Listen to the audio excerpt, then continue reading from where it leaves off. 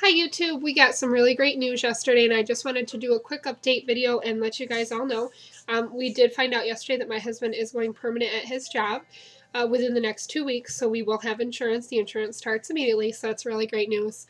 I was really hoping that we thought it was getting close just based on what was being said in the meetings and things like that. He's one of just 4 people, which is really great. I mean, he's really a hard worker and he really deserves it, so really happy. Sorry. Really happy for him. As far as our fertility and everything, we really haven't had a chance to talk about it because he just found out yesterday. But I'm not sure exactly what we want to do. Rather, we want to, because like I have said a couple times, we have the injectable medications right in our refrigerator. So I'm not sure if we want to just go ahead and try a cycle of those and see what happens. Or the one thing that my doctor had said before that he prefers to do first is to do the exploratory surgery just to see, I guess the main thing they're looking for is like endometriosis or whatever. I don't really know that much about it because, we really didn't talk about it because we didn't have enough time to go through that before because I knew I was losing my insurance. So I think I'm just going to call the doctor and set up an appointment and see exactly what he wants us to do.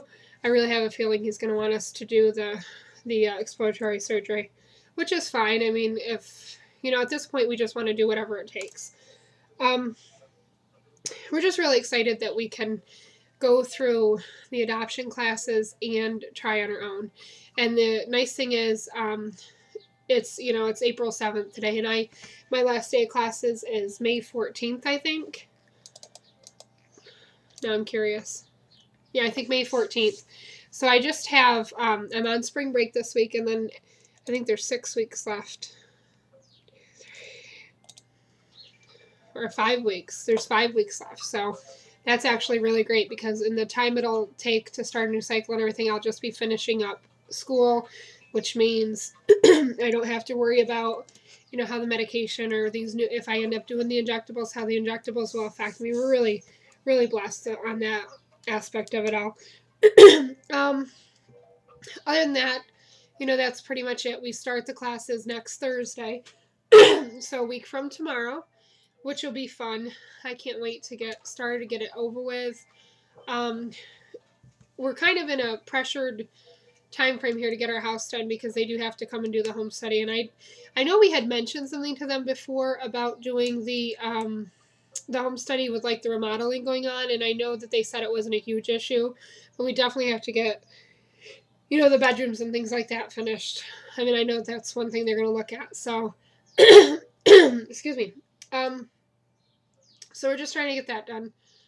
And I don't know, again, I know I know exactly what we're going to do with the bedroom. I don't know if I want to just put, we have, a queen-size mattress and stuff back in there, or if we want to set it up with, a crib and everything. I don't know, I guess that's something we have to talk about. We do have my husband's, sister has a crib for sale.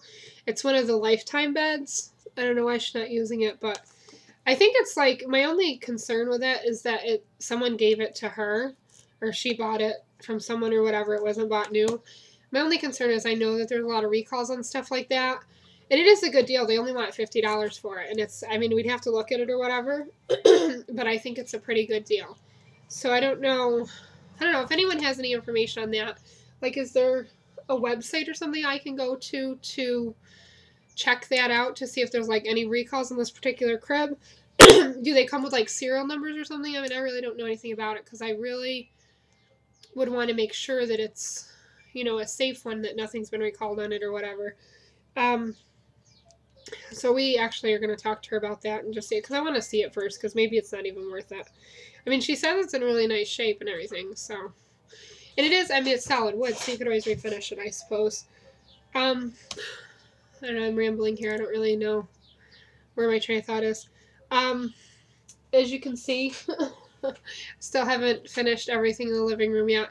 Things have been so crazy here. I've been on spring break this week, but I still have a huge paper to write, so I just have not been motivated to do much of anything because I'm kind of putting off the paper, which in turn I put off everything else.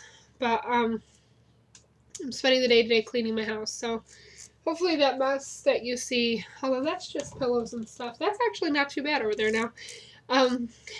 But